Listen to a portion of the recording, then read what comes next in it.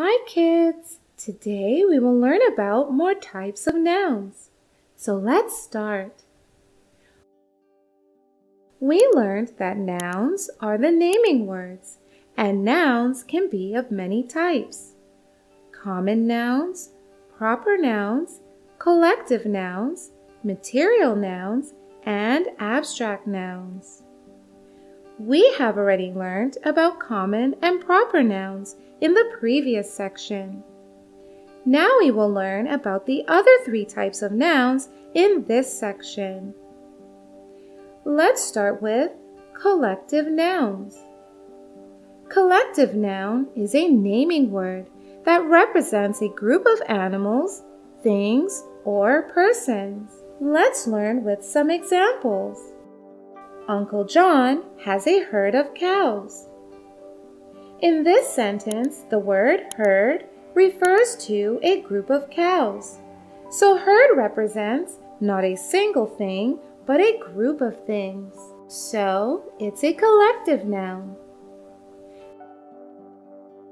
The dog gave birth to a litter of puppies. Here, the word litter refers to a group of puppies. That is, more than one puppy.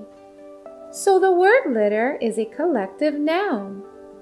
So such words as herd or litter, which represent a group or collection of the same kind of persons, animals, or things, are called collective nouns. Let us look at some more examples of collective nouns. Look. There is a flock of sheep means there is a group of sheep. A huge crowd has gathered in the stadium. Here, crowd means many people, so it's a collective noun. Please give me a set of tools. Here, set means more than one tool, so it's a collective noun. There is a fleet of ships in the sea. Fleet means many ships or a group of ships, so fleet and collective noun. So the words like flock, crowd, set, and fleet are all collective nouns as they represent a collection of things, animals, or persons. Now let's see some more collective nouns. An army of soldiers. When there are many soldiers, we call them an army. A team of players. A bundle of sticks. A heap of stones. So the words army represents many soldiers, team, many players, bundle, many sticks, heap, many stones. All these represent a collection of something. So they are called collective nouns. A bunch of grapes. A bunch of keys. A class of pupils. So these are some more examples of collective nouns. So we have learned many collective nouns. Now let us learn what are material nouns.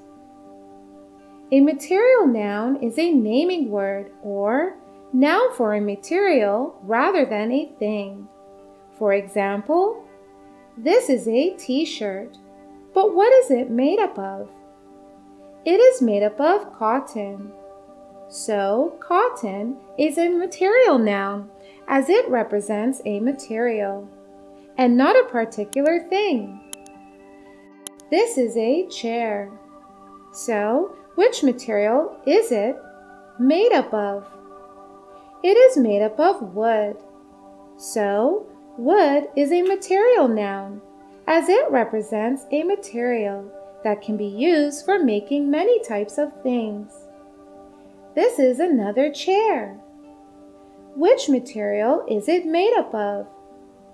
It is made up of steel.